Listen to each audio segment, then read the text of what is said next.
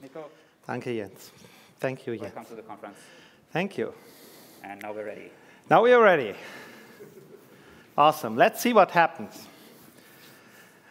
First of all, thank you, Jens, that I'm allowed to put the little sign on the left top. It's very important for me. I have friends in Kiev. I have also friends in Russia. There was one conference where I had a problem with the code of conduct team because of that. So maybe our value system is sometimes interesting in this world. But today, let's talk about C++. And those who know me know that I care for more than 25 years now. I don't invent. I usually document and teach. And if you write books, you are an early adopter of something new. And that means you think about things, how to teach them. Is this good design? Is this bad design? I'm involved into the standard committee for years now. Also, with support of ThinkCell, I'm part of their problem, no, of their solution. And, but we have 200 people now standardizing C++. Awesome people. Great experts. With a lot of heart and a lot of care. I have to say that, because you might get, in this talk, the impression that I don't like them. So it's already a case of code of conduct. And then, but no, that's not true. I think we are a great group. You learn how to work together and to make something together. But I also see an issue. And the issue is if 200 experts work together on the rush, and they do so many stuff as we do, sometimes things have a problem. So in this keynote, we will see a couple of things, good things and maybe bad things. And first of all, I have to change the title. I don't want to talk about the devil in the detail. I want to talk about the shaman. And you will see later on why.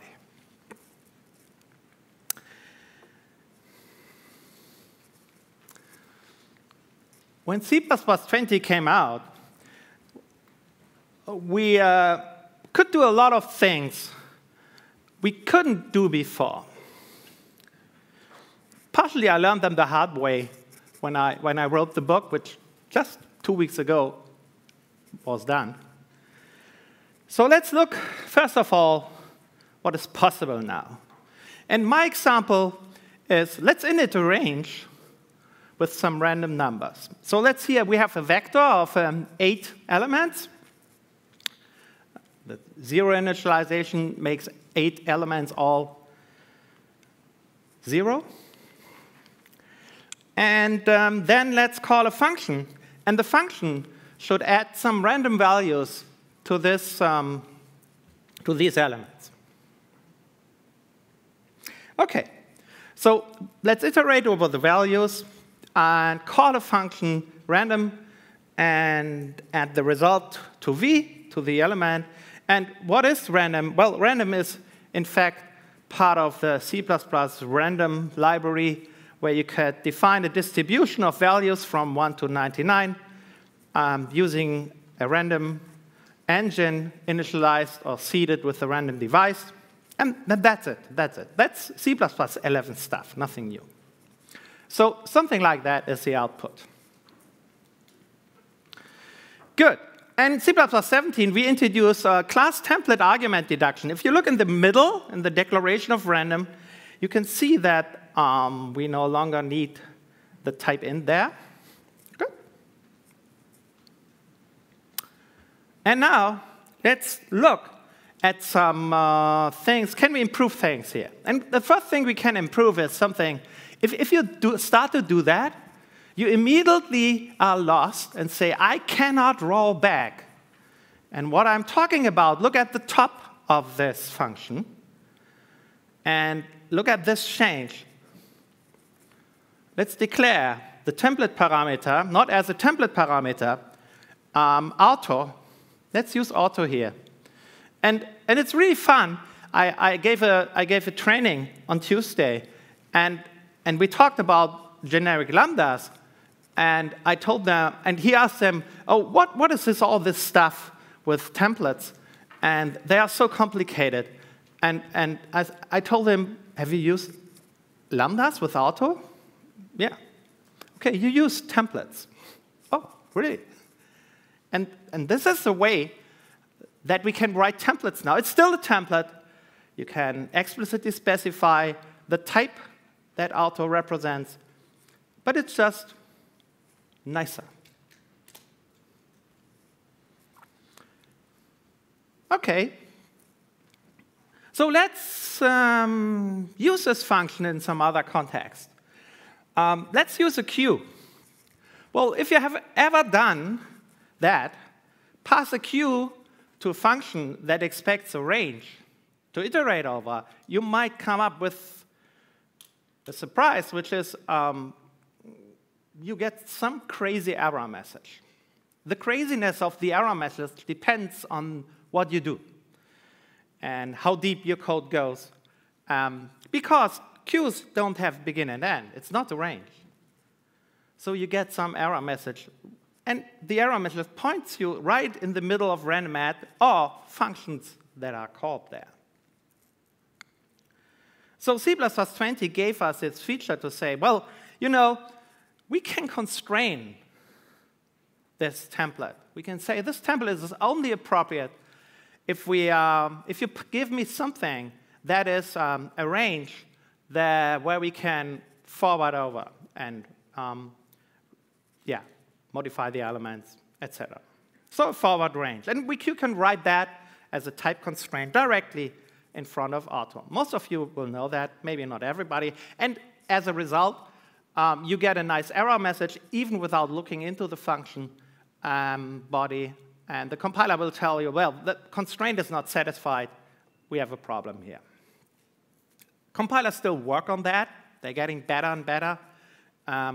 Give them still a little bit of time to get with really good error messages here. So now we can say, OK, let's try out to do something strange, which is let's initialize or add a random value to a vector of strings.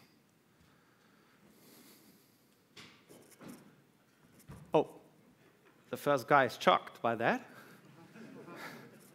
Who thinks that this compiles? Who knows that this does not compile? Oh, a couple of people who will raise their hand. 1, 2, 3, 4 are in the standard committee, and they are wrong. Because, yes, a random value that is an int can be used as a character and can be added to a string. Hey, people, what are you standardizing? This works. And depending on the value of the random number generator, you might get, after tic-tac-toe, a visible or non-visible character having nice effects. That's not good. Can we fix that? Yes, you just saw. We can constrain templates with C++20. So let's do that here. So how do we do that? Let's put another constraint. Now, not just qualifying the parameter, now constraining explicitly.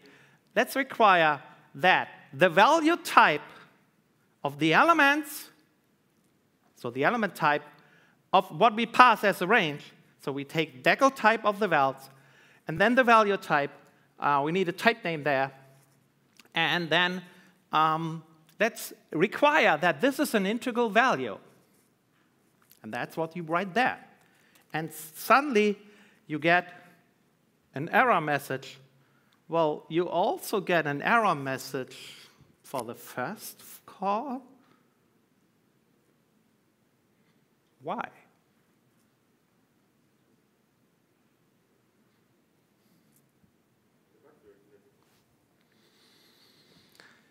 Look at what we call on top of this slide. We call decal type of what we have as a parameter, so vals, decal type of vals, colon, colon, value type. What is vals? Vals is a reference. So that's not valid code. So if this requirement is not fulfilled, a funny side effect, if you have another random add that could be used instead, that might be taken now, because the require says, if this is not valid, well, we don't use that. OK. So that's not the way you have to do it. You have to do it that way. We have a new type trait that says, oh, please, when you take the type of vals, remove constantness, volatileness, and referenceness. Well, in this case, constantness and volatileness is not there. But anyway, this is a new type trait I wanted to show you. And so this is the whole expression. Pretty easy, pretty straightforward. And you get a nice error message saying the constraint integral is not satisfied when you call random add for the words, for the vector of strings. Can we do it better? Yeah, we can do it better. So one thing is that the whole problem that we will have to call decal type of vals and then remove cvref is that we don't have the type as it is, without constant referenceness. But we have it to some extent. That's what auto represents. So in this case, auto is not the best idea. Let's go back to use templates parameter. Boo, boo. But yes, we still sometimes need them. So let's introduce a template parameter that is the type of the range. Use it, introduce it, and use it in the declaration, and then say, OK, let's require that this is a forward range and that the value type of it is an integral value. Good, better. Can we improve that? Oh, yes. Look at the top. Look at the type name. So the way we could constrain auto, we can also constrain a template parameter now. So instead of writing type name, we can say, OK, RGT must be a forward range. So we have it on top. We have for the type RGT, which we use a couple of times, forward range as a requirement. We have another requirement saying the value type has to be an integral type. And yeah, now that it starts to look OK, I would say. We have a special kind of ranges supported for years in C++, which are raw arrays. So does it work for raw arrays? Oh, no. Yeah, because raw arrays have no member value type. So, but here we also have something, and that also comes with C++, with the rangeless library that says, well, instead of using value type, use a general utility we provide to say, well, let's use the value type of a range. Well, there are two ranges there. So in the rangeless library, there's for range the value type, and then you pass the range you have. And by the way, this can deal with if you pass a reference or so. So I could also pass here decal type of something, of vals. OK, and now suddenly, in this code, we support raw arrays. Awesome. Can we improve the whole code? Can I show you something more about C++20? Yes. Let's use threads. So let's put the whole initialization into a function, into a local function. So we use a lambda for that. And then start 5 threads calling this function. So let's create a vector of threads and 5 times push back a thread that is calling this lambda. Well, oh my goodness. Well, now even those in the standard libraries saw some trouble. Kidding. I'm kidding. They're great. Concurrent writes. That's not a good idea, what we have here. But we have another problem with a coda. Because there's a problem with threads. If you have threads and you don't join them before the destructor is called, you get a coda. So at the end, you have to write a loop that iterates over the threads and calls join for them.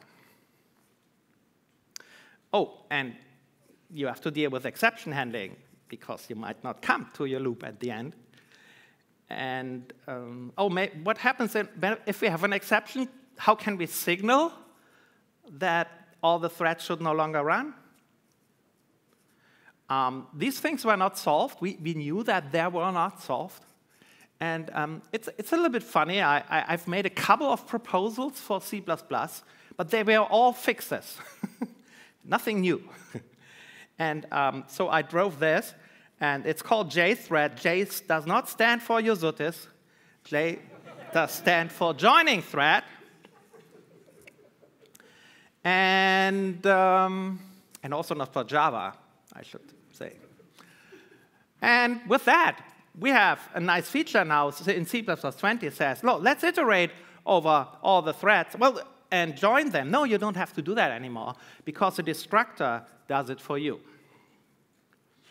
So even if you have an exception, we wait for the threads, which might not be good, because we wait forever. Well, in this case, not. But how can we say, oh, if there's an exception, stop? Well, part of this feature, part of JThread, is stop tokens. And you can say, OK, give me an optional additional parameter. You see there was none. Well, even if you have some, just put a first new argument there, stop token. And if you have that stop token, you have something where you can establish a cooperative way to deal with problems that signal stop thread. No longer wait. The problem is you cannot kill threads. It's not a process. We have not a process scheduler cleaning up things, etc. If you kill a thread, you either cannot do that, or if you can do that, you run into really a strange state of your program. So you need cooperation. And this is done by JThread. JThread will, at the end, implicitly call not only join, it will, before it calls join, it will say, hey, no, stop. But the thread has to cooperate and say, from time to time, I'm looking, is there a stop requested? And if so, I don't continue. There are other ways to do that. You can add a callback that is called in that moment. You can even establish a stop token and pass it to a condition variable. So if the thread is asleep, that the sleep is interrupted to stop the thread. So things like that came. And I'm very happy that we have that. It's not, I only drove that. I didn't program that. A lot of people program that. I saw all the problems we fixed with that. If you do it on your own, it's a nightmare to do it right, because concurrency in general is a nightmare. A lot of things can happen. OK, so we have this code. And then we have concurrent access. Concurrent access to the values in the vector by 5 threads. That's not a good idea. So how can we protect that? Well, we need something like mutexes or termx or something like that. Well, we have something new in C++20, which is a temporary atomic. We call that atomic reference. And if you do that, it's enough to fix the code as follows, as you see it here, to say, well, let's create an atomic reference V here. So V is already there, but we make it temporarily atomic. And of course, each and every thread that might deal with that at the same time has to do that. But then this code is safe. And you see, you don't have to share the atomic reference with the other threads. Each thread can make it an atomic reference itself, and by some mechanism that use global tables, we have make this V atomic inside this loop, but not for the whole program. So temporarily atomic. only in this context. And done. We're done. It works.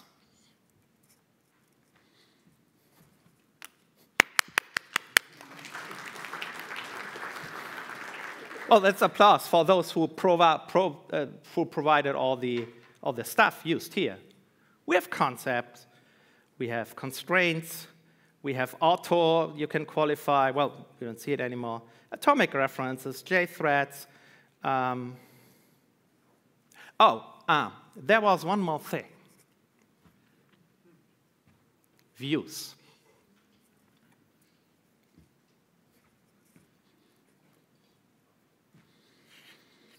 Here's my function again. I skip the body now. But it's still a function that adds a random value to all the elements of the past range. OK, if we have a vector of 8 int, this will work fine and initialize all the values. You can print that out. Great. What we can do with views is we can create a view on a range, which is not a new range. We can say, oh, let's take a subset. Let's take a transformation of the values in the container. Let's take the elements reverse, and things like that. So you can do this. You can say, oh, let's initialize another vector of 8 int, but let's only add random values to all the elements, but only take the first 5 of them by using this pipe symbol. And if you print that out, you get that as an output. Well, as a possible output. It's a random values. And that way, you can create pipes like that and combine even with simple building blocks. You can combine and create multiple, more complicated stuff like this. You can say, OK, let's get a value. How many elements should we skip? So let's skip 2 of them. So let's initialize in yet another vector. Let's initialize each element, the 5 elements, after the first 2 elements which we skip. And then this is the result. How cool is that? And I just switched to list here. I have a vector, now list, partially. How cool is that? Those who come from Unix know about the power of using little building blocks to create really interesting complexity very fast and easy. So, time to program.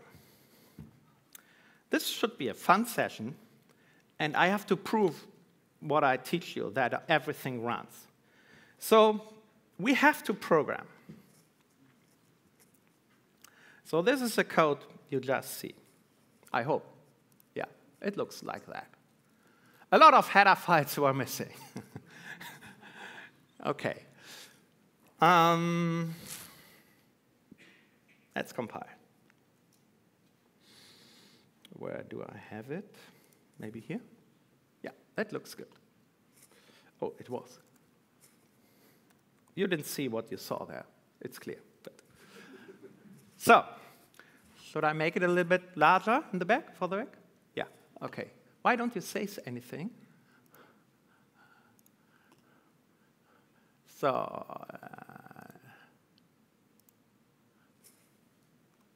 better or still larger? Oh. I want to sponsor my talks by some eye doctors, I think. OK, good? So, OK, we keep it. OK. Make proc 0. Oh, that's a standard GCC compiler. I should use a 20 mode. OK. Good. Compiles. At least it compiles. So does it also work? Well, I have commented out print. And so we have to implement print. But that, I thought, is something we can do together. So yeah, obviously, we have to write a print function. Obviously, the print function returns nothing. And oh, we have this new cool auto feature. So auto. And oh, do we modify the values? Const auto reference. Why is that green? OK, good. Collection. So that's my collection. And oh, I should look here. That's easier. So let's. It's so painful to type in front of 500 people. For each element, for each const auto reference. Well, OK, we know it's int. Let's make it more generic. Each element in this collection. Let's print out the element.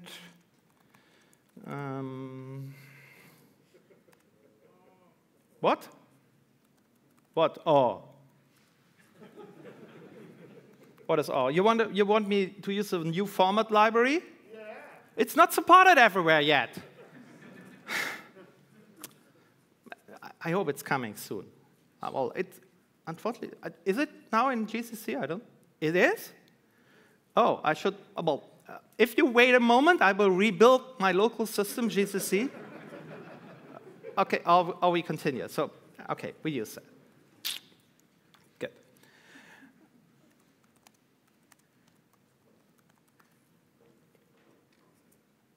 So, does this code compile? What do you think? Why not? What doesn't exist? Line 46. Oh, yeah. You know, last-minute changes in a talk are really a problem. And wait, say it, and it's OK or not? OK. We will see. Yeah, I mean, that's why we have a compiler. Good. Looks good. Proc 1. Oh, awesome. That's it. Done.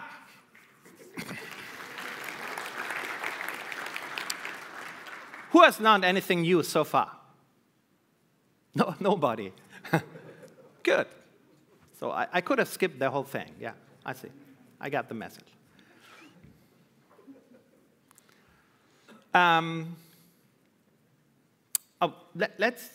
Let's use. Oh, let's make some fun. Let's print out here how many elements we have. Now,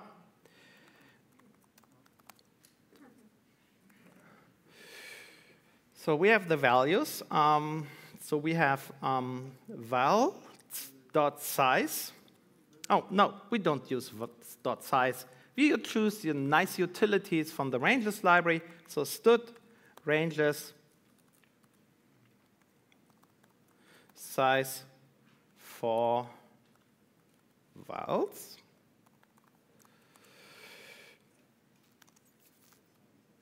Elams. OK. Does the code compile? No, they say, but they are wrong. It compiles. All good. So let's modify the code a little bit and add yet another view. And for example, say this time I want to have a v4, which is let's take list 3 again, and then let's use a filter and filter. And what do we want to filter? Let's have a predicate greater 0. If it's greater than 0, that's simply to type. Let's say for each const auto reference value return whether the value is greater than 0. Oh, it looks like OK. So let's init that v4 and see what's happening. So does it compile? No. Why? Why not? Well, yeah, this has no size. Yeah, and you get an easy error message. You know what I did in my trainings, and it's really helpful. Whenever I teach, I turn on the flag. Where is it? Fmax errors equals 1. So that you only see one error message of 200 lines and not anything else. So the problem is we have no size. Yeah, we have no size. And why do we have no size? We have to look at that. So here's the problem. Assume I have a vector, and I call drop. So drop for a vector is cheap. If you define a view like that, you say, OK, let's call begin. And begin is constant. You can easily compute where the first element is with this view, because you just can compute, let's go to the first element in the vector, and then jump ahead 3 elements. That's not possible if it's a list.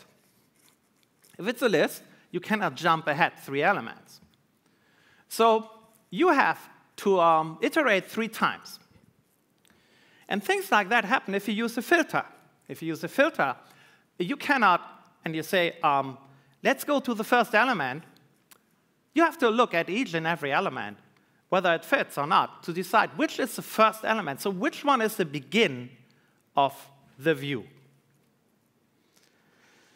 So that means for a vector and then filter, or then a view on a vector with drop, begin is a very fast operation. For a list and a drop, it's a slow operation. It depends on the number of elements you drop. Empty, is it empty? Is fast for a vector, a drop on a vector, because it's just a computation. It's a size of the vector bigger than the number of elements I drop. You can compute size fast. You can use the index, jump to a specific element fast. Everything is fast, so that's fine. But if you use drop on a list, then things become expensive, sometimes.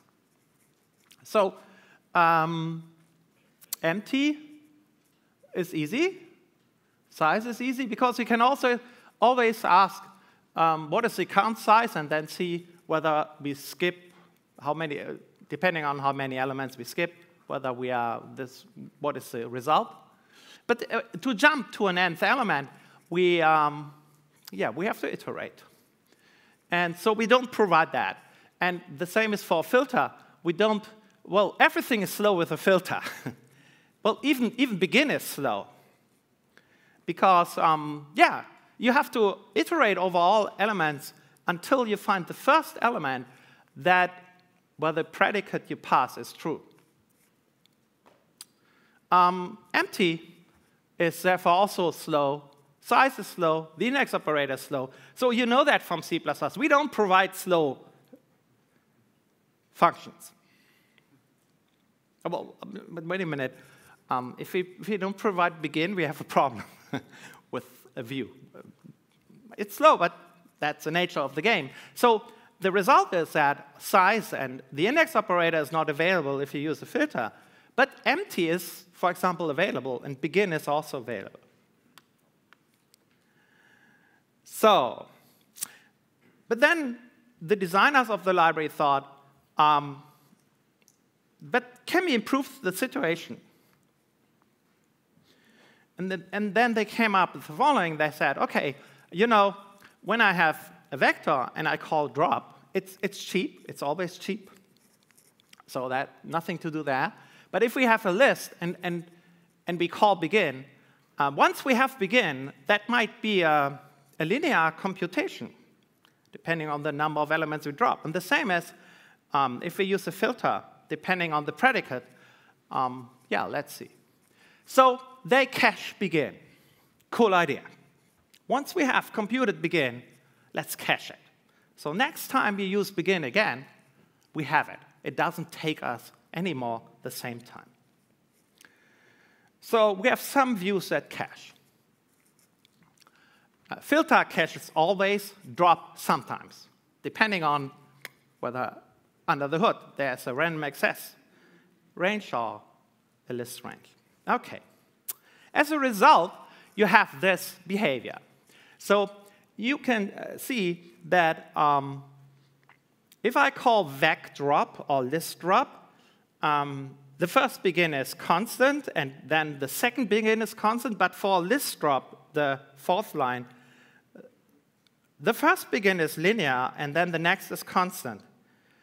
And the same is true for empty. The first empty is linear, and the next is constant, unless we have called begin already, because empty needs just begin.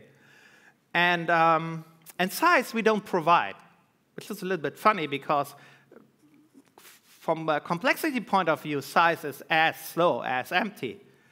But OK. Why do we do that? Well, there's a good reason for that, because we have a requirement in the standard. We say,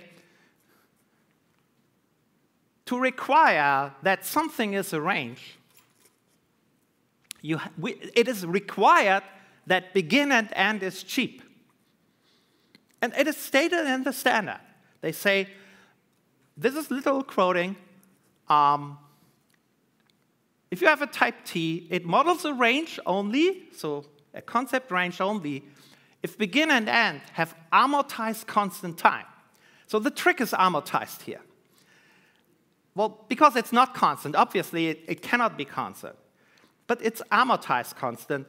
We have that already. We know that from vectors, where we say, well, you know, pushing an element at the end, inserting an element at the end, is amortized constant time, because sometimes you have to reserve new memory.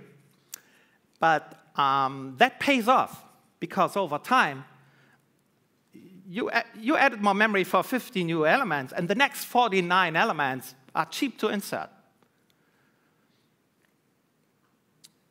That's a little bit interesting that we say we have the same situation here. Because obviously, the first call of begin is linear.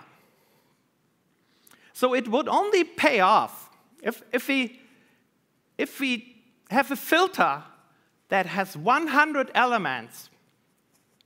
We would only get amortized constant complexity if we then iterate 100 times over this collection.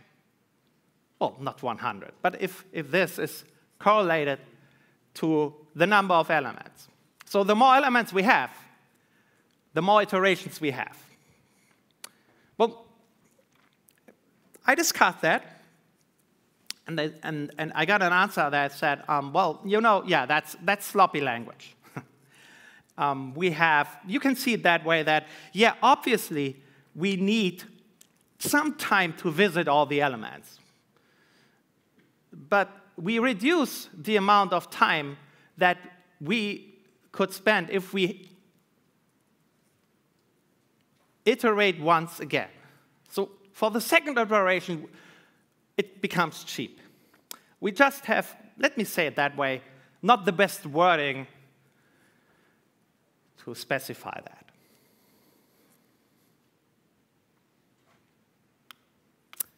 OK, fair enough.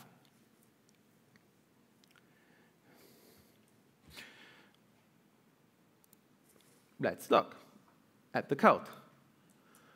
So let's measure that. Let's measure how fast this is. And let's see what the result is. Once again, I have a program here. It is just saying, well, I have a size here. The size may come from the command line. I initialize a vector with size elements, all be negative, and then I call drop for half of the elements, and then I measure how long it takes to call begin. Just begin. It's important, by the way, if you do that, you have to use the result of begin. Otherwise, compilers are so smart, they see that it's not used and throw it away. So let's do that.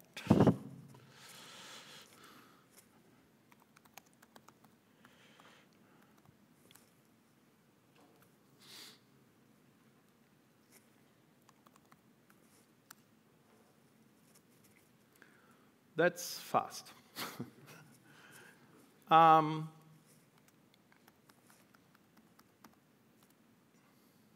That's still fast. Yeah, we have a vector. We have a vector, and we call drop. For a vector, calling drop is just a jump to the corresponding element. So that's cheap. So let's modify this and say, oh, let's add it later on, and say let's initialize a list, std list of int. Well, vector has done the job already. So let's initialize a list with how is it called? Vector begin and the vector end. So all the elements from the vector, and then do the same again.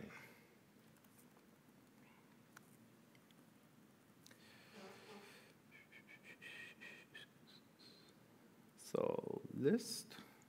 Copy and paste is the only appropriate way to program, I know.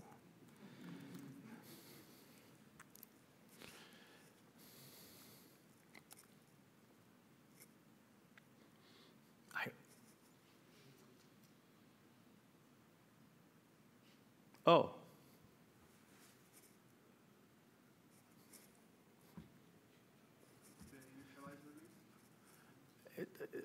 Do we have a problem with the initializer? Well, what is the problem here?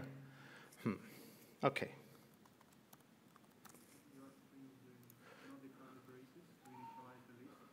No, the curly braces are not the problem.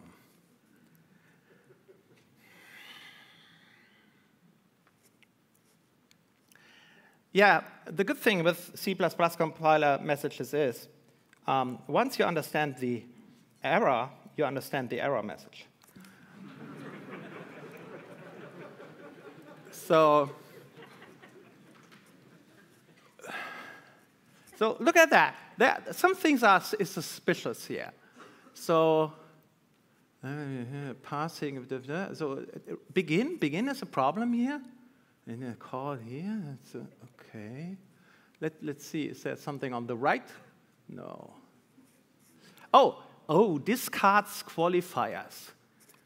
Do you know what happens when you read discards qualifiers? You have a const problem. Well, or you have a volatile problem. Pretty rare. So, okay, we have a const problem. So what is the const problem? I'm sure some people know here from what you just saw. What is the const problem here?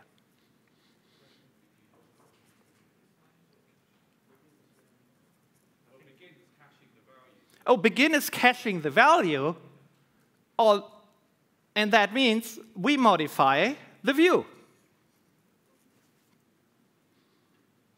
Oh, so the problem is we can no longer pass the range with const. Okay.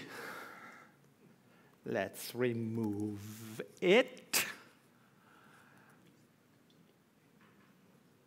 And it works. Awesome. Okay. I have a lot of generic code I wrote for 20 years now.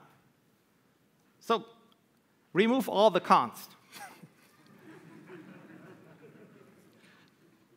If you want to use your code for views. That's what you see here. Or you cannot use it. Well, unfortunately, if you now pass a temporary object, that will no longer compile because an non-const L value reference, the one with the 1 ampersand, cannot bind to an R value to a temporary object. So to do that, you have to do something we are all familiar with, because we are only experts here, but I tell you, 4 million programmers in C++ are not familiar with, which is this beast. OK, we just made universal or forwarding references a basic feature for ordinary programmers. Wow. You are happy if you don't have to teach C++. I do. That will be fun. So, of course, I have some questions. So let's look at the slides again, a little bit what we have. So first of all, what can happen is this. A programmer has this simple code, just a print function. You can print a container. You can then pipe containers, whether it's a list or vector, into a take view, and that works perfect. Take just the first 3 elements. You take a drop view, and it works perfect for the vector, but not for the list. Now, you sit there. Think about a programmer just not so experienced, just solving some physical problems, physics problems. What is the right word? Don't know. But people who are not experts and know all the tricky features of C++. And they come to this point of view. Well, you know, a little bit more than 1 year ago, I was in that situation because I didn't see that coming. So the next thing I tried is, what is if I don't call print, if I do it directly and it works? OK. Good. You know the answer already. The problem is the const here. So how can we fix that? Well, a couple of interesting issues we have. So first of all, that's an interesting suggestion I got. I ask a lot. But the point is you have to call begin and create something where this is called already. And this should be a view. So here's a trick. You can say, oh, let's create this view and then pass begin and end of this view to a subrange. That's also a view. And that subrange now is, has a const begin, and that works. Good. So next thing we just talked about is use the 2 ampersands. As I said, it's called universal or forwarding reference.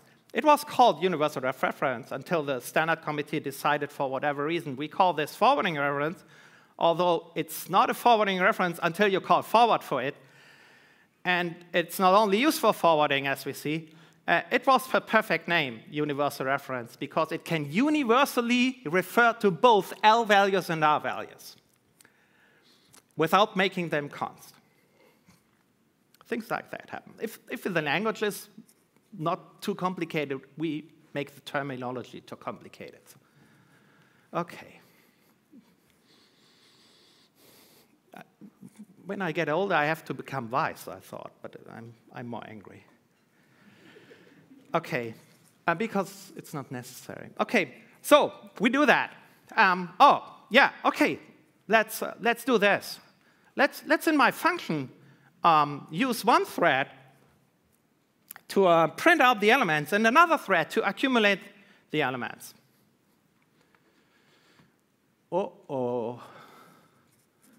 Uh-oh. That's OK if you pass a container. That's undefined behavior if you call drop and it's a list. If you call drop and it's a vector, it's OK, because we are calling here in 2 threads at the same time begin. And that's a concurrent iteration. We have a statement in the standard that says, even the non-const begin does not count as a write. It's safe to use it concurrently. In containers, but not for views. So you have undefined behavior here in this code. So in this case, please use const here, const autoref. So you see the rules are becoming pretty easy now, huh? Well, OK, do we have other options? Yes. We can use values, call by value, but then passing a container is expensive. We can constrain that and say, no, pass by value, but we require that it is a view. Then passing a container is an error. Well, that's maybe better, maybe worse than expensive. But then the caller can say, oh, let me convert the container to a view. We have a view for that. That's called all. Take all the elements of this container as a view. OK. Or we overload for containers and views. So here's for views. And then let me add a print for containers. Containers we want to pass by reference. Oh, there's an interesting problem. If you overload in C++ for reference and values, you should not do that, because then sometimes there is no preference of one over the other. So you definitely at least have to say, and this is not for views. So that definitely only one of them is valid. Normally, it's OK to say one of them is constrained and the other is not constrained. And then if both fit, the more constrained is used. But that does not apply here. So with that, you can, depending on what you pass, you call the first or the second print. And it works fine. Good. In any case, OK, we have solved the problem. We cannot use const views. Well, sometimes. Now, there's a reason we have const in this language. It protects us. It converts runtime errors to compile time errors. So how can we bring back constness now, once we have removed it when we pass a parameter? So that's interesting. So the first thing I tried is I call C begin instead of begin. Well, we have standardized that with C++ 11 just for that purpose. We want to make sure when we iterate over the elements of a collection that the elements are const. Good. Oh. Not available for views. OK, views require, with views you need that, and they don't provide that. Well, we have one view that provides cbegin. That's string view, where the elements are always const. Sometimes we are funny people when we standardize. And you should have been in the discussions I had. I was running from one, OK, interesting, to the next.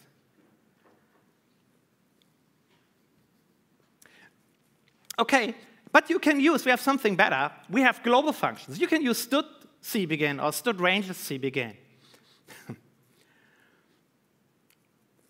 That's a compile time error now here, because you see what I do on top. I call std cbegin, and then I do an assignment.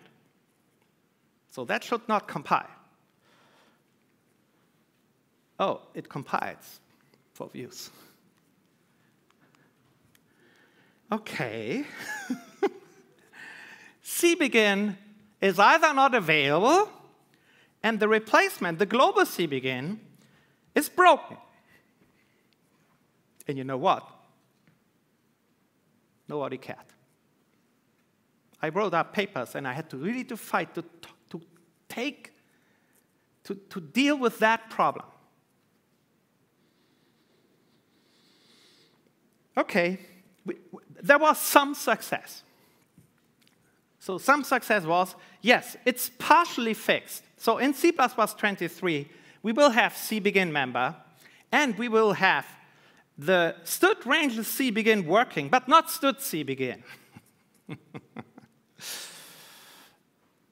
Excuse me, am I close to code of conduct violation? It's okay, guy? Good. Sometimes I don't understand things. So, I mean, we have this code. We have designed cBegin for that reason. cBegin is broken for views, and we don't fix it. And I proposed it, definitely. It was rejected, my proposal. So here's the learning you have. First of all, don't use std cBegin anymore with C++20. That's a good advice because you know every programmer is lazy, so that's the first thing they try out. They don't try out the std rangeless cBegin. But you should do that. We didn't deprecate std cBegin, which we definitely should do that, at least.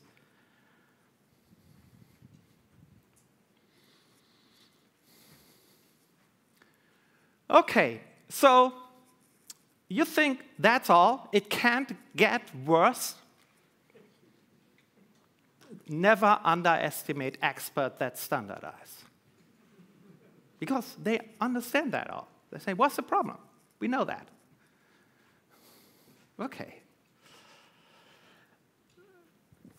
If you read this function, well, you might declare the top a little bit different as a template parameter. If you read this function, would you assume that you cannot modify the element?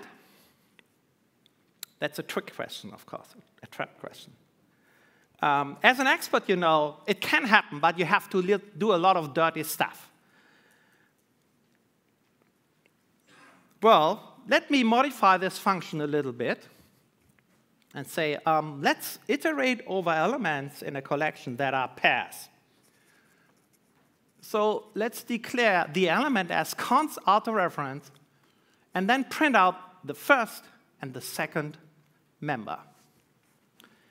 Let me use a zip view.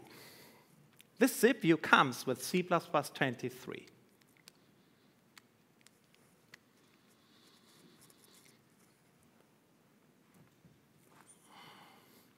Zip view, like a zip, puts together the first element of two collections, and the second element, and so on, and makes it a pair. So this is the effect. Good. I immediately have application for that function. Wait with the picture. The next slide is the important one. I want to do something special when the first element is 2. So let me write that. Then I want to put a star in front. Cool. I know you don't make mistakes, but I still make mistakes when I program. I might write one assignment here.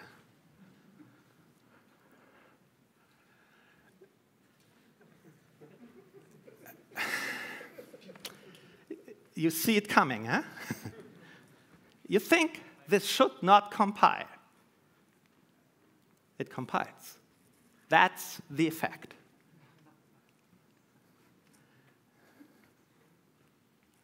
So I want to point out that the designers of views have killed const completely.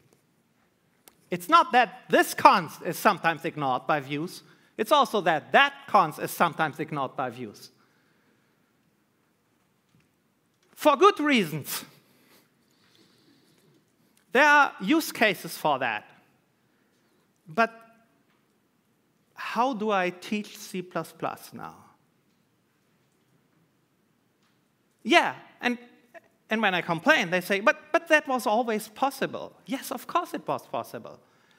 But, you know, it was possible when you used objects where the members are references. That's not normal. That's not typical. That's a very special case and a very special thing. And everything in your head should say alarm if you see references as members, which are used here. But you don't see them. You just run into this trap as an ordinary programmer. And I think that's not okay. It's not okay to ship this just because it's possible already to ship this as a major, simple-to-use feature for ordinary programmers.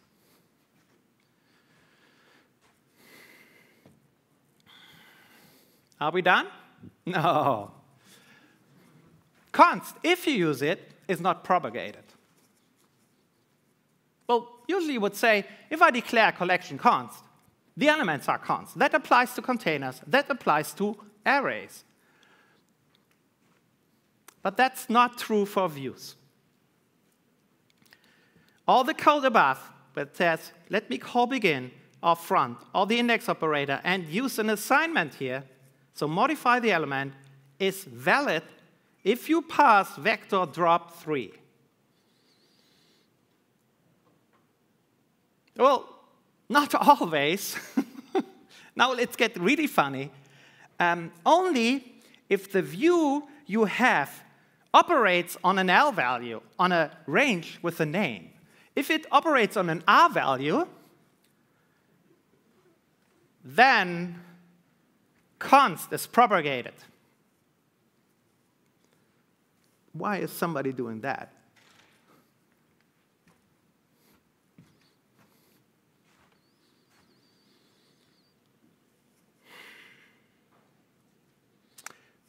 To fix that, your code has to do the following. You, as a caller, have to say, please, I know you wanted const, but this const has no effect because I pass you a view.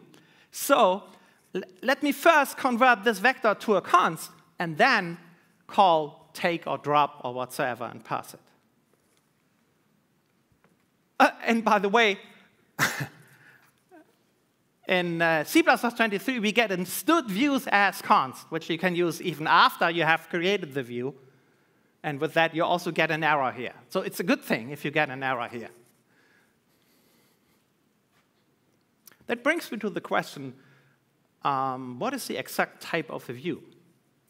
Well, part of the example you just saw was this. You have a function that returns a vector.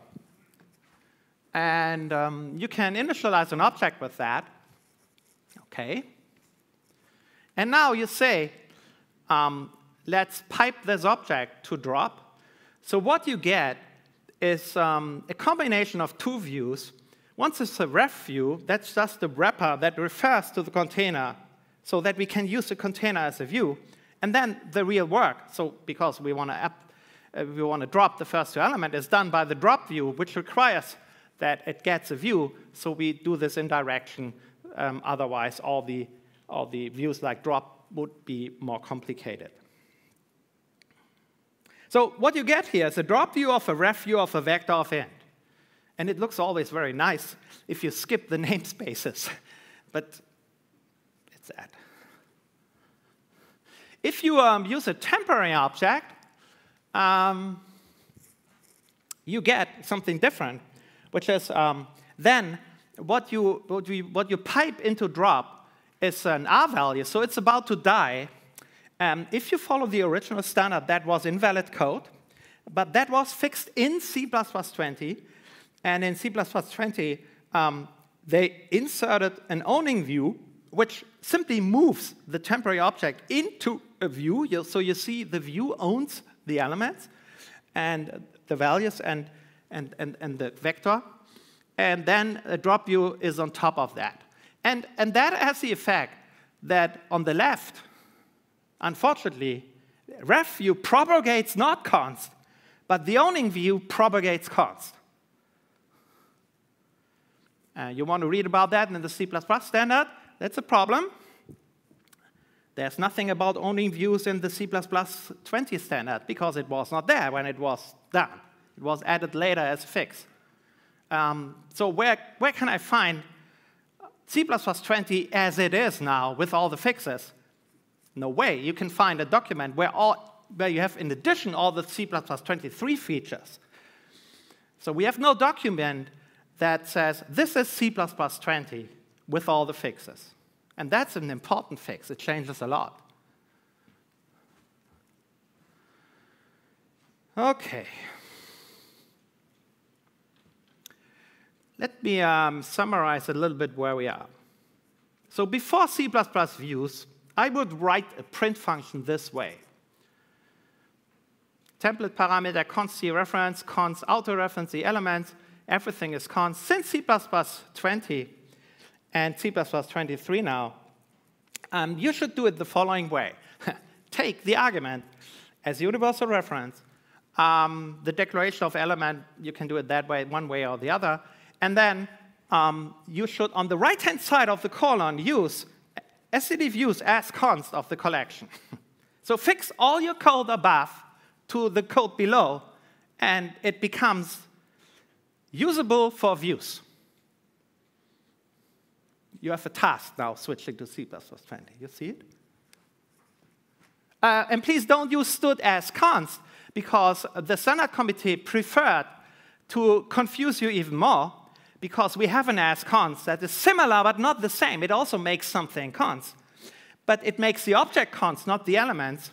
So if you use stood const here, it will compile but have no effect. Because as you know, if you make a view const, it has no effect. We need stood views as const because that makes the elements const. Cool, but nasty.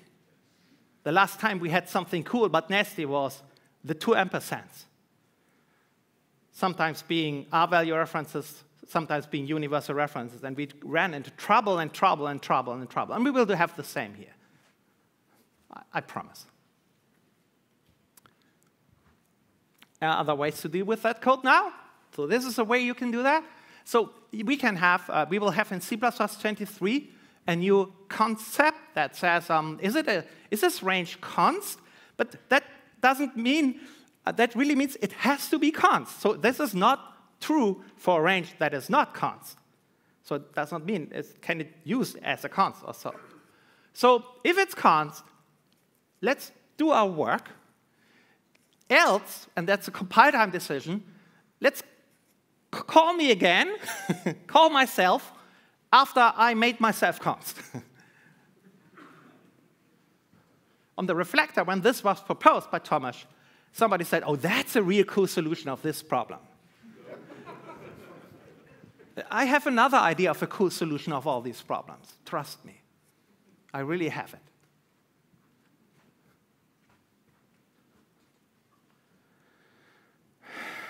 Oh, are we done with the problems? I have still time, Jens? OK. More problems to come. So we didn't talk about modifications. So look at this code. We have a vector, and we call print. And then I check out which one of the elements is even. And I create a view with that. I say, my collection pipe into a filter that is even. So call even is a range that only has the even elements of this vector. And then I can use it, for example, simple in a range-based for loop and say, each even element increment 2. And do it again. Everything works fine.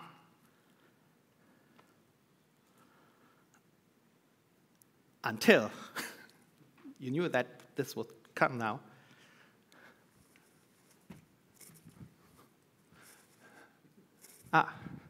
Short break? We need a short break now.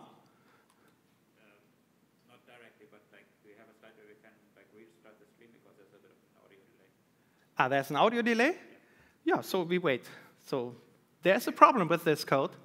and it will come. You can restart the screen and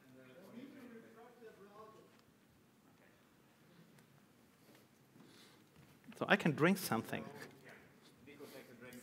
We have a little bit of problem with the audio today, and so we would like to take the opportunity to quickly restart the screen to fix that for the audio. And you think about which problem is coming here. And also want to have Nico get a drink. So everybody's going now. Oh, God. No. Stay here. We're just resetting the stream. That should be fixed in a minute. So you give me an okay or what? I think the okay has to come from the audio people. We will continue the keynote in a minute.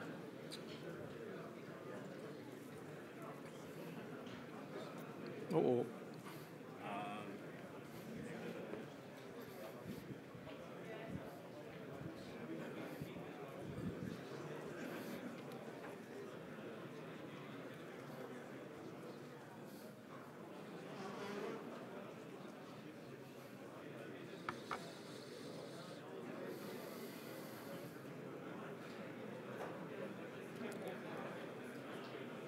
Oh, they come back. That's good.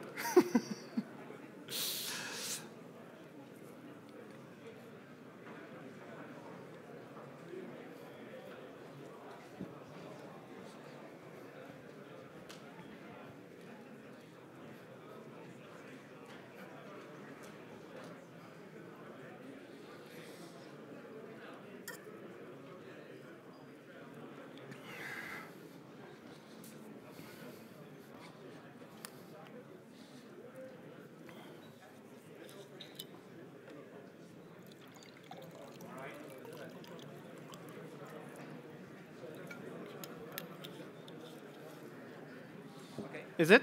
Yeah. We can continue? We can continue. We will continue. So here's the solution to the problem. I mean, here's the solution which tells you what problem we have here.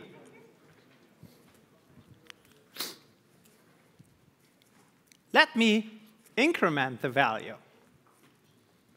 So not add 2, let me add 1. Only the even elements, which then became odd elements. So let me do it once. Let me do it twice.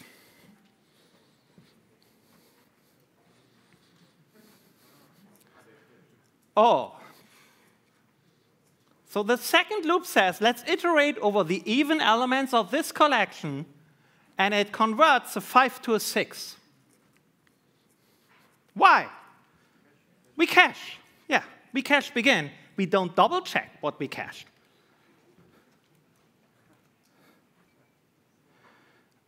I don't know if you see the depth and severity of this problem, which came up with others when we talked about that. This is officially undefined behavior, already the first one. So now think about major use cases of a filter. Why do you have a filter? You have a filter because you want to find elements that have a predicate to change them so that they no longer fulfill the predicate. That's a very, very, very common use case. So, unfortunately, the use case is broken. And it's a runtime error. So we have a statement in the standard for the filter view saying, a modification with a filter view iterator results in undefined behavior if the resulting value does not satisfy the filter predicate. So we care about real-world problems. So Patrice came immediately with that example. That means I cannot iterate over a list of monsters and resurrect those who are dead? No, that's undefined behavior. Just because we cache. Okay, you can burn the monster, the dead, provided they are still dead then. You never know in these monster world, but how do you fix that? Well, use views ad hoc. So don't specify them early and use them multiple times. Use them ad hoc. So why do we cache begin then? If we only use them once ad hoc? May I ask this question?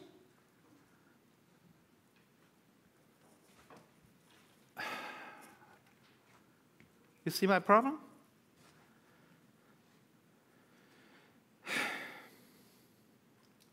Do you want to have more? Sure, here it is. Vector and a list. Let's drop the first two elements. Let's insert a new element. And let's use the view to print out the elements. So this prints out the elements of the vector on the list, skipping the first two elements, as expected, I would say.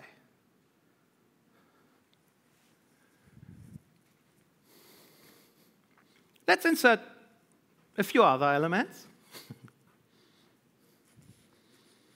and print that out. Oh. Oh, OK.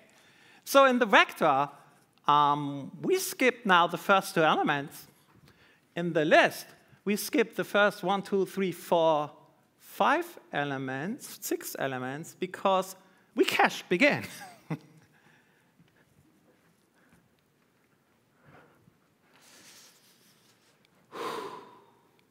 Now here comes the fun part. You can heal this code by creating a copy of the view. Which, by the way, means a copy of a view may have a different state.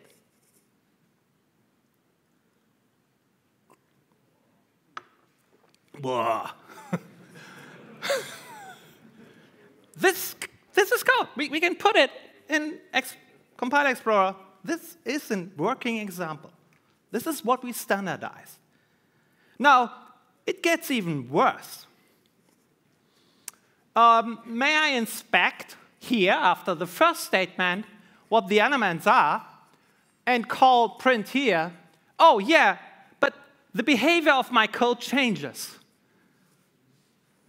So look at that. And now, an early print changes the behavior of this program. So just to make it clear, we have introduced caching.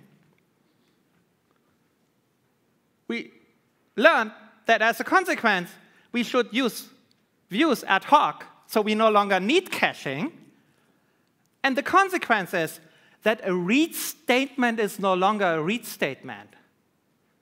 That whether or not I have a read statement changes the following behavior. And see what we have there for values. Oh, no, let me change this a little bit more and say, let's use a filter here and say that we filter out only the elements that are greater than equal. So you see, this has only elements greater than 0, but here you have a 0. Because that was the element we cached. No, that was not the element we cached. Why do we get that? OK, wait a minute. OK, so so we call print here for the vector. The vector caches here begin. And then we add a new element, then we have that. But here it's right. So why don't we get here the 3? Because we learned that filters cache. Well, they were very smart and said, oh, in this particular situation, we do the following trick. when a vector caches begin, it doesn't cache begin, it caches the offset.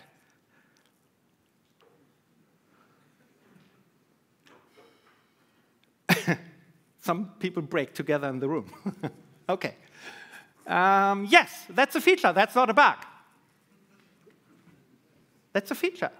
So enjoy predicting what happens if you use a view and you have modification while the view exists. And if we call reserve, yeah, we get undefined behavior, because we might have cached something or used something that is no longer valid, depending on the circumstances, which range, type of range we have, which filter we have, and so on, and so on. Oh, my goodness.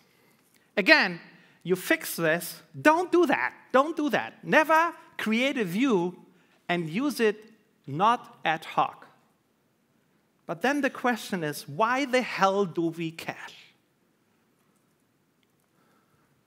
So we have a couple of idioms we learned when we deal with containers and with arrays. You can iterate if the range is constant. A read does not change behavior. Const makes the elements immutable. cbegin makes the elements immutable. Concurrent iterations are safe, as long as they don't modify, of course. A copy of a range has the same state. All of these idioms are broken with views. And sometimes only sometimes they are always broken. Do you think this is a good design? I have some doubts. I honestly have some doubts. And let me come back to the initial example. It turned out that this is broken. Because we did pass a view to multiple threads. They concurrently call begin, and that is undefined behavior.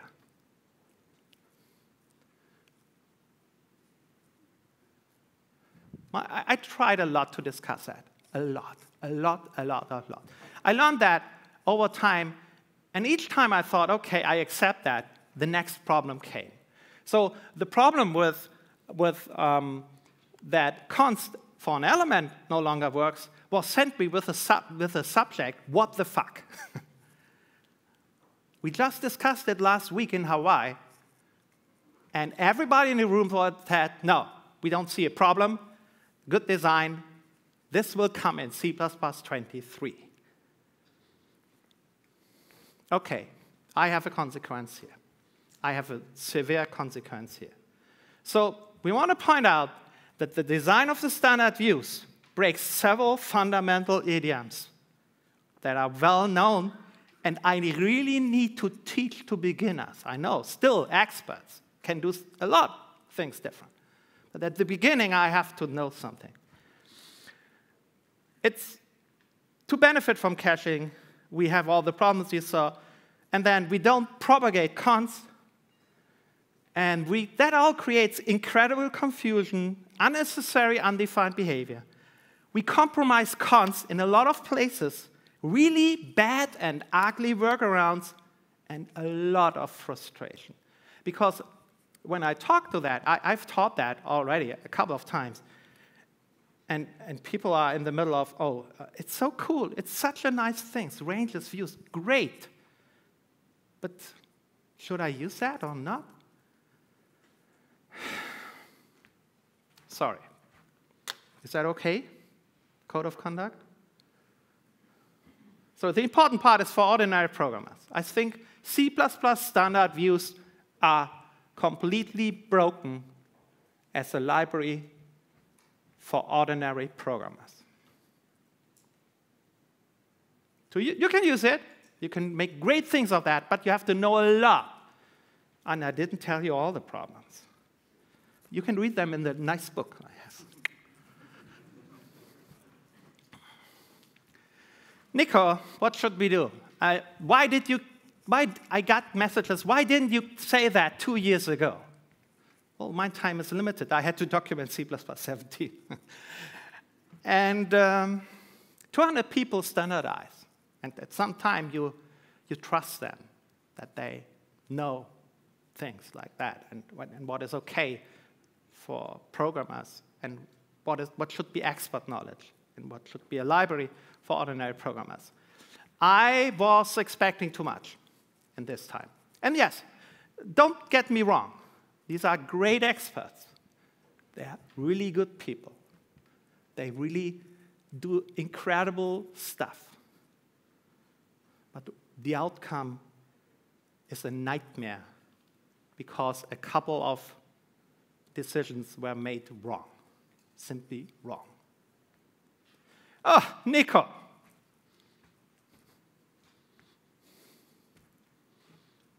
Do it better. No, we had to do that. We ran into this problem and that problem, and that was what we needed for a solution.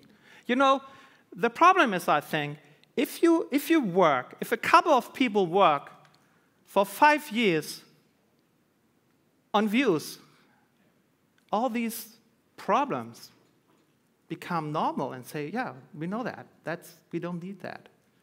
And that's why it is so important that we include, I would have loved to have that T-shirt, include beginners in the standard committee.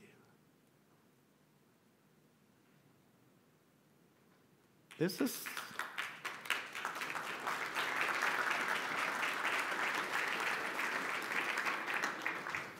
I don't know if you agree with me, but I hope you at least see the problem I have with that library.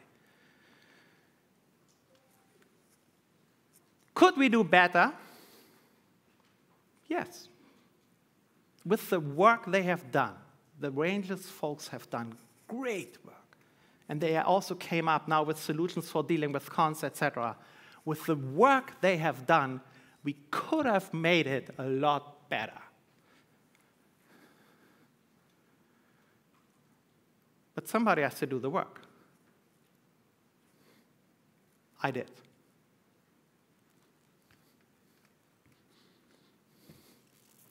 I started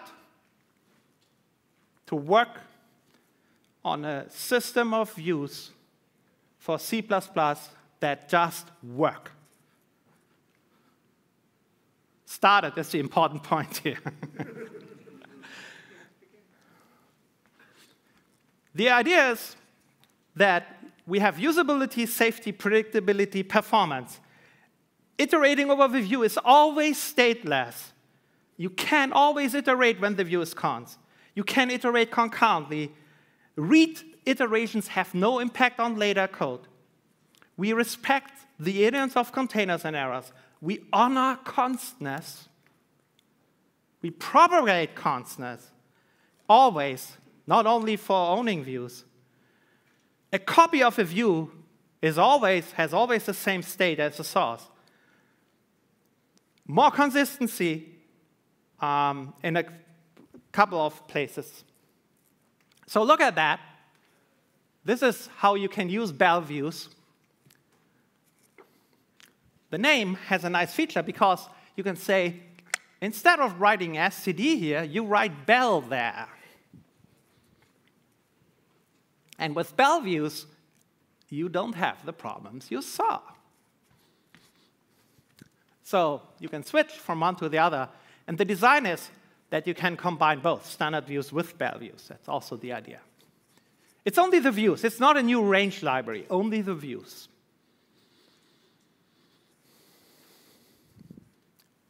This problem is solved. You can resurrect a dead monster now.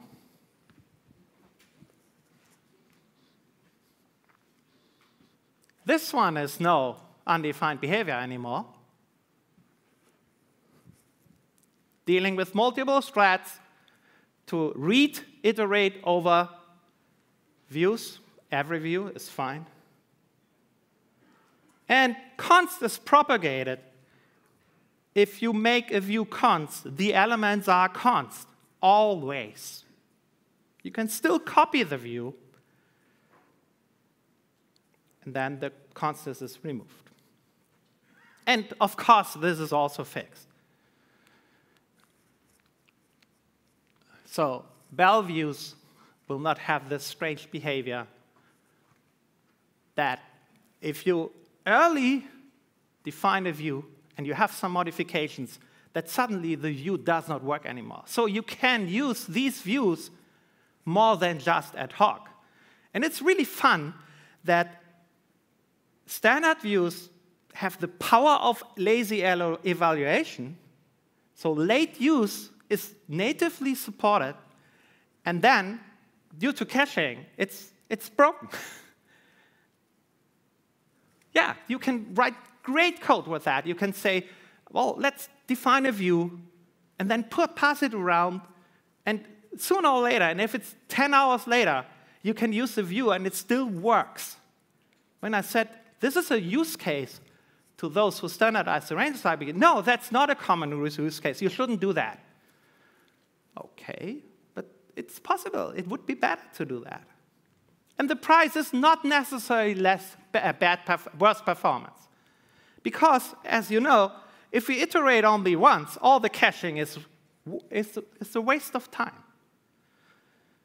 So if you want to do that, there's a feature called eager begin. So you just put in explicitly an element in the pipe saying, and at this time, please call begin immediately so that we cache it.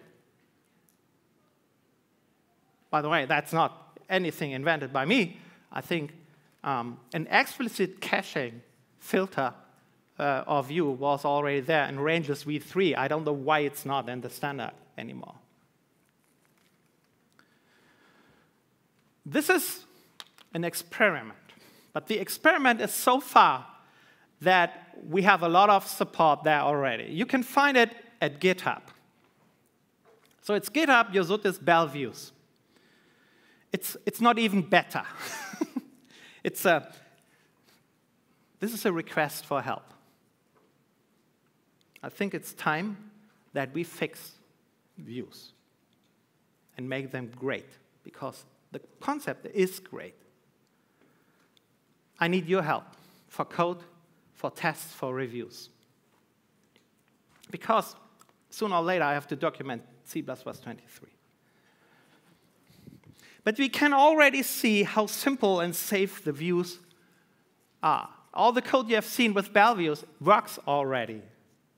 And I don't promise to solve all the problems of C++ and the world, no. But a lot of problems are suddenly gone. The code uses C++20 ranges, so thanks for all the work with ranges. So this is not a criticism on ranges and views in general. It's just that we have made fundamental wrong decisions at a certain point of the path. And then, for some reason, those who made these decisions couldn't escape. And with what they came up with, the const fixes, I use that a lot in that code. So we can have a short look into that. So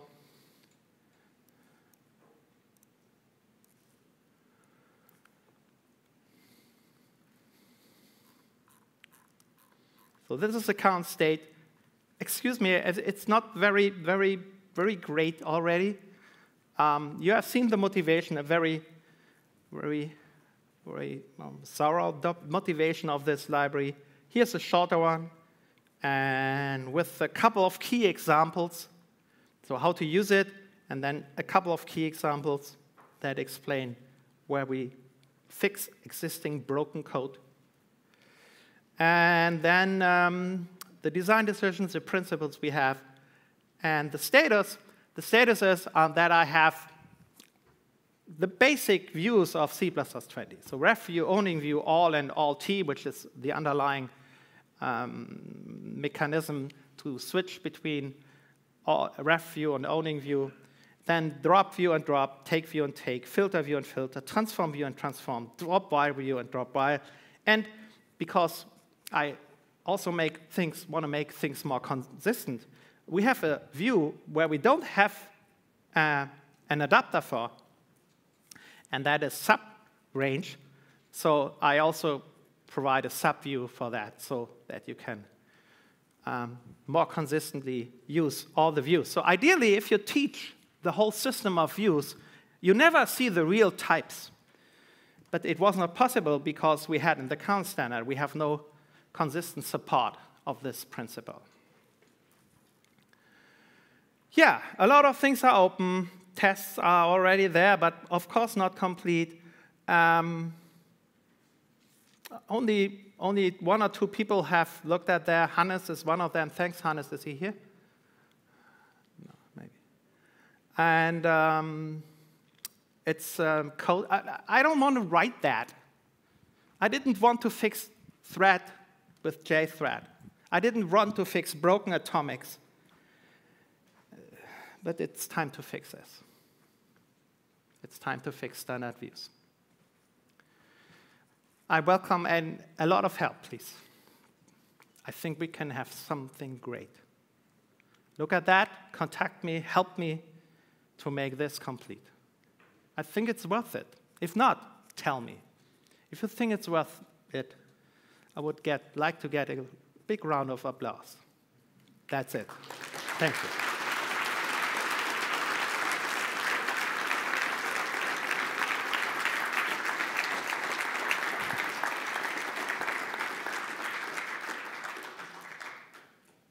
Any questions?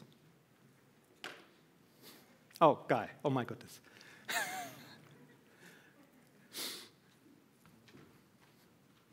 Right. OK, first, happy birthday. Nico is 60 on Friday. Oh, my goodness. On Saturday. Saturday. So, yeah, congratulations. Thank you. Secondly, great keynote, actually. That was really good. And I thank you for the clear explanation of problems that we have with views. And we were in Hawaii. So I'm on the standard committee, just to be clear. We were in Hawaii last week, and we were looking at lots of things like this. I think that actually the problem is that constant propagation. So 20 years ago, I wrote a game. I didn't write a game. A bunch of us wrote a game called Rome Total War. And constant propagation was the biggest problem that we had by far, by a country mile. And surely, isn't all of this that you're describing just a different expression of constant propagation failure? And that as we learn that const does not propagate through objects, in the same way this is what's happening here, and that the thing to learn is that const is limited in its application. We can discuss about the world, and that means a programming language, where we have different idioms. And one would be not to propagate constants. That has a lot of consequences, a lot. I think we agree on that. Oh, yeah. So I think the answer on that is, the easy answer on that is consistency.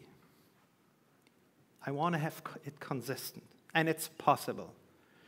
And I want to, and just to be clear, I don't say pointers should propagate constants. I'm talking about collections, and we should make it very clear that a collection type, a range, has a different semantics than a pointer. We have problems with that because raw arrays can be used as pointers. We know that. And then, but here, I think it's important that we have it consistent, and especially as we have existing generic code and existing understanding of what a const means for a collection. And I think based on that, we should go on with this consistency and not surprise people. We can surprise them, but not with the same API. Then I would suggest that we come up with something different. So your suggestion then is that const should propagate not through indirect types, but it should propagate through collections. Well, first of all, I don't say const should always propagate. Let me be very clear on that. Okay. All I say, and all we implement in Belle view is if a view is const, the elements are const, whatever that means. If there is a shared pointer, the underlying object is still not const. It's just that we have it one level down. And I want to have it everywhere the same.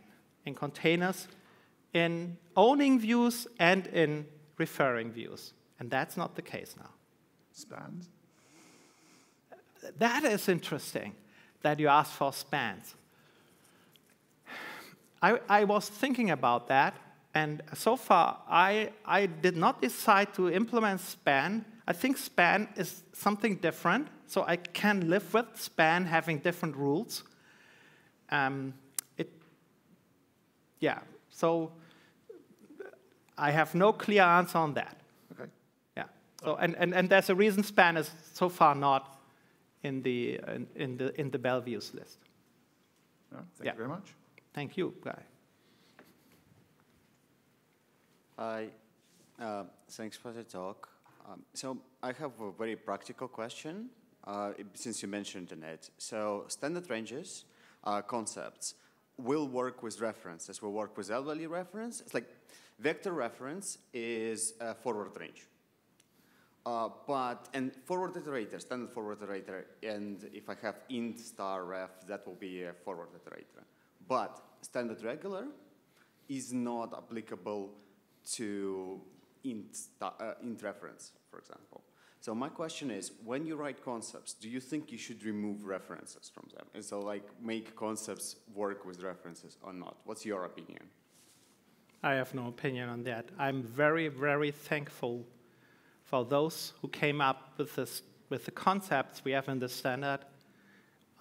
There was big design behind, and based on the experience of implemented ranges, and they have had to make all these trade-offs.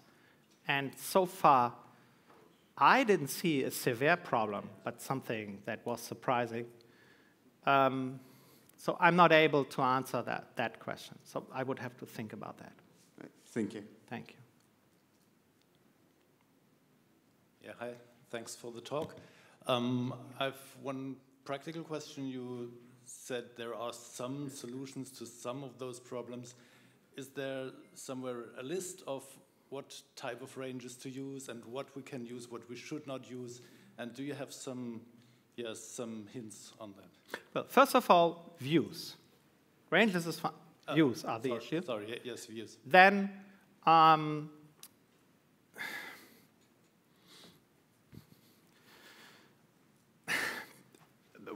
you can use them all. You have to know the price. So, and it's not easy to understand the price. So, let me show you something. Where is it?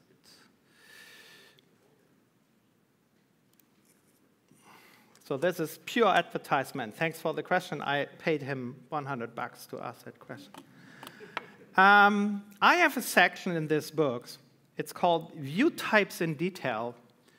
And the idea is that for each and every view, you see I have here on top a list of the major aspects such a view has. So can it be created with a factory, or which factories, and what do they do? What is the element type? Is it a reference, or is it a value? What is the category, the resulting category? Is it a science range? Is it a common range? That means are the types of begin and end the same? Does it cache? Is it const iterable? Does it propagate constness? That alone is something you need. And once you need that, and you know that, of course you can deal with that. The problem, of course, starts if you say, well, I have a vector, then I take a filter, then I take another view, and another view, and another view, and you have a chain of 10 views, and you really have a problem to find out the resulting attributes, because each and every filter in front might have an impact on the behavior of the filter behind. So still, even if we have Belle views, we have issues. But yeah, use them all as you like. You can also, you know how to use a filter now. The question is, as always, do I remember next week? And the reason is, the answer is, Everybody who programs with views has to buy this book. You got my account. Okay. Thanks a lot. Yeah, but of course, we need documentation. And the problem is, that's one problem in the standardization. Those who standardize have an idea how to use things, but they don't come up with documentation. That's, for some reason, now my part, as Scott Myers went out of the business. And others write good books too here. Oh, my goodness. So they sit here. And, it's not part of standardization to document how to use that. And to be honest, sometimes we don't know how to use that. We learn it the hard way, like here. Hey, thank you for the talk. So it's a pretty grim picture of the standard views, right? No doubt we can build a better library, right? Like Belle views, I don't know. But how much of the standard views we can actually fix in the standard without having something like ranges 2 or Belle views or something? I want something in the standard that addresses all of your concerns, especially with beginners, without, well, breaking it before we even use it. So one thing Guy didn't tell you, that last week in Hawaii, they fixed the range-based for loop, which was broken for 30 years. I was driving that. That's why the applause comes. And it took me so much time to fight for that. So, of course, I know, well I said something about rangeless again and again, and I know the reaction. And currently, those who decide will say, are you crazy? They might hate me, I don't know. They might, at least, nobody is happy if I come and say, well, your work for 3 years is broken. For some people. Great, but we have a problem. And then we have the problem that once we have something in the standard, we really need good support to fix things. So I could imagine that it's pretty easy, for example, to remove caching. But is there a will to do that? I will not even try to find that out. I will definitely not. No. No way. So that's a problem. We could do a lot. And the question is, of course, then, what is broken? When we fix the range-based for loop, we can at least theoretically see some broken code. And then broken by not compiling, runtime error, or performance gets worse. And the same question is here. So if somebody uses a view, and then we remove caching, and it uses a view 1,000 times, then there's a problem. We would even have a workaround, but we have to fix the code. So it came down at the end. The fix of the range-based for loop came at the end down. Do we want to do all the million of basic programmers a favor to fix the range-based for loop, risking that some experts have to fix tricky code? If that would be a general guideline in standardization, I could see fixes here in the existing code base. But you know, it would have to start that all those who have done the work listen to me 1 or 2 hours to this talk. And just listen to me and not immediately say, no, begin is fast. We have no thread problem. That's what the authors tell me as an answer. Are you sure that we have a severe problem with caching? That's what I get back in this team. There's another way to fix that. Send bug reports over bug reports. So you should have done that with the range-based for loop, because one problem was they said, oh, we never get bug reports with that. And I know a couple of people who run into that bug. They say, yeah, well, usually so C++ is so complex, I could not imagine that I am not the problem. That says something about where we are with C++. So I don't think there's a way to do that. I think this will be, maybe it's a library that's used. We will have standard views, and that's it. That's it. Too late. Thank you. So So, Nico, Oh. I have a few questions from the online audience. So, quick. Hi, everybody. Given the growing number of problems and inconsistency in the standard library, do you think it is time for the standards committee to consider breaking revision? I think it's time to switch to a new programming language. Oh, okay. Wait! We talk about something that takes years and centuries. I think we have learned enough. We have made enough mistakes. We have adopted a lot. And there's a reason, I think, that we see new things evolve. Nobody knows what will happen in 10 or 15 years or so. But I think it's time to come up with something better. That doesn't mean that we will not have C++ in 20 years. We still have Fortran. So, no, don't worry. I always have a problem that in the committee, some people think C++ is my baby and you should not criticize it. So sometimes my talks are rejected at conferences with the argument, too much criticism of C++. Yeah, honestly. I'm not sure I can have this talk at a conference like CPPCon. And I think it's time. We have 4 million programmers. Yeah, support them. But also say, hey, we did the best we could. We have problems. We have more and more problems because we have mistakes. We have a problem with backward compatibility. And there comes a point where the problems really become big. And we have to talk about backward compatibility. And a lot is going on. Those who have been in Hawaii know that, because more and more people say C++ is no longer a safe language, and in our world, we need a safe language. And this is also not so safe, I think, what is standardized there. So, yeah, we need something better, sure. So, isn't a view basically a range over specialized iterators? What's the difference of SDL views to boost iterator range and the corresponding transforming filtering adapters?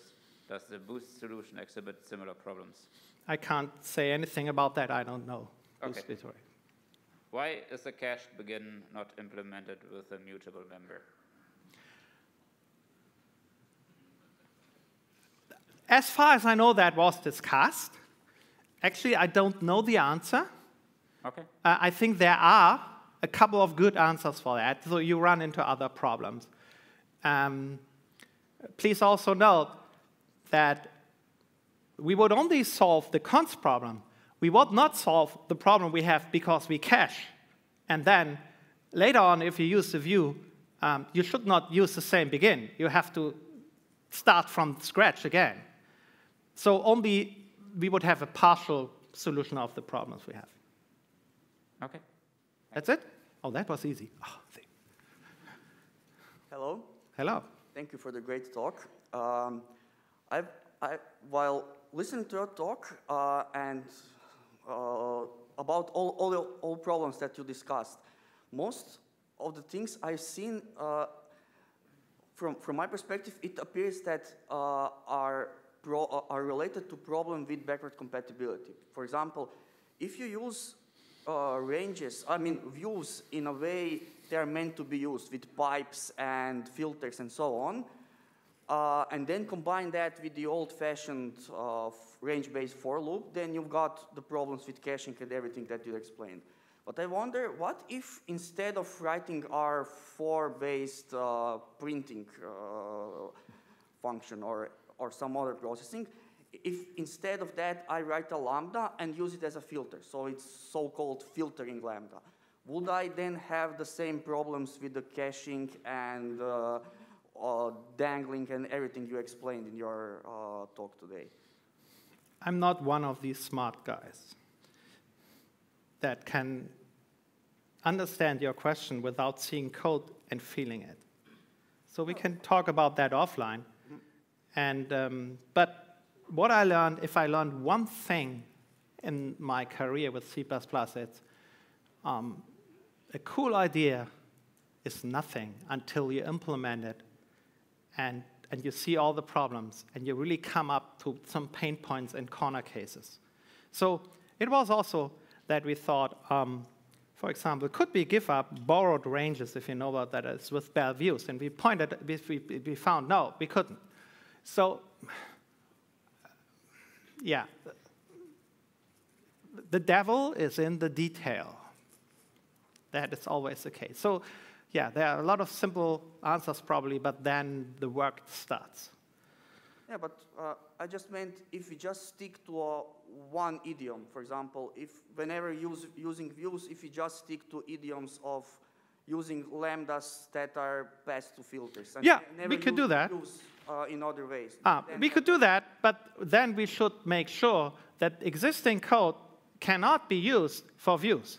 So views have a different landscape or different context where they are, which on the other hand means that we have some problems because, of course, it creates a great benefit to use existing generic code also with views.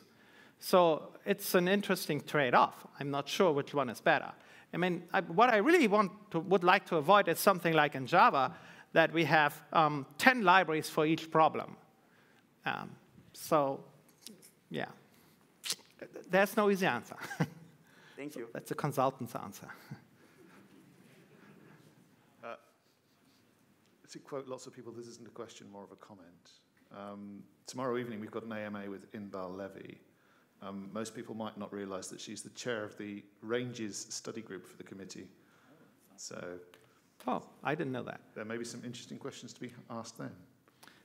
I will not be there, because I really don't want to discuss that until I know that the Ranges committee is ready for this discussion. And that means, because we really had not the best communication when we talked about that.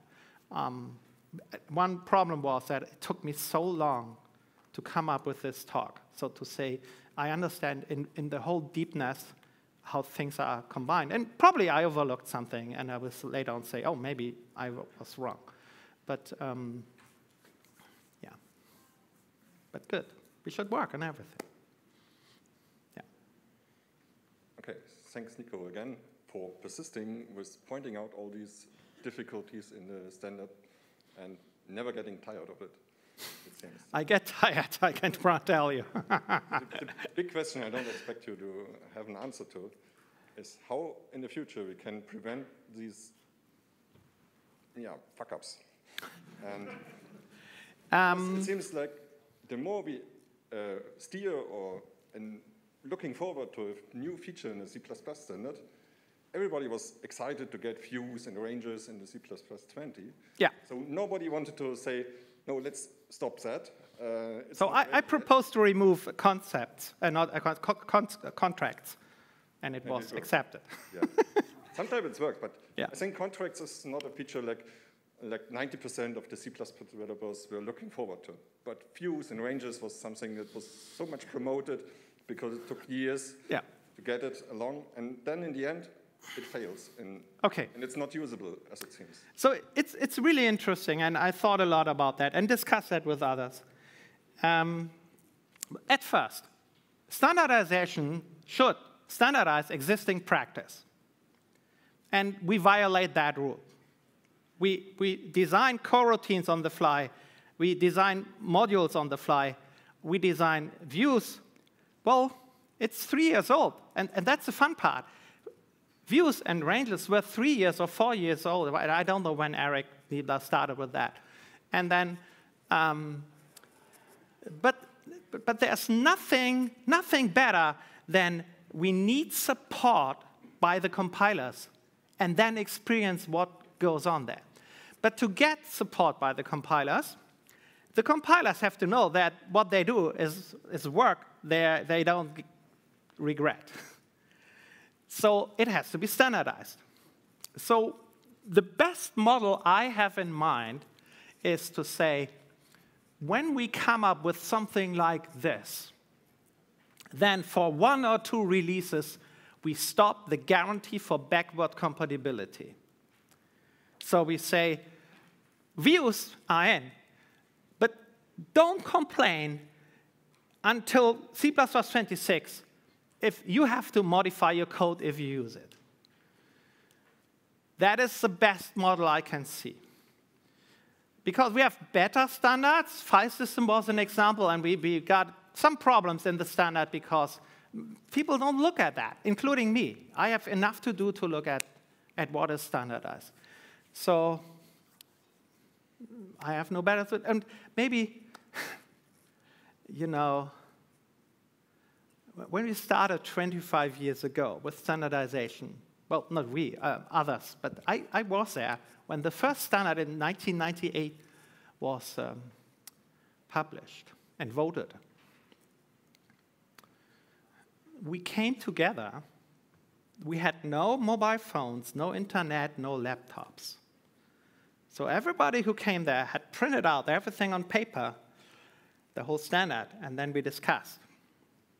Today, our speed is incredibly better. But I think we are too fast. I honestly think we are too fast. Except, of course, the things I want to have in. That's too slow. Yeah. Thanks. But that's, yeah, okay.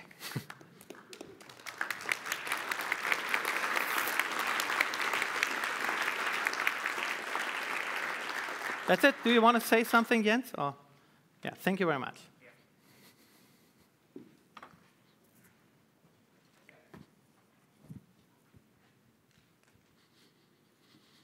Thank you, Nico. That was a great keynote. And it's 12 now, so the lunch should be ready outside. So if you are hungry, go and have something to eat and something to drink.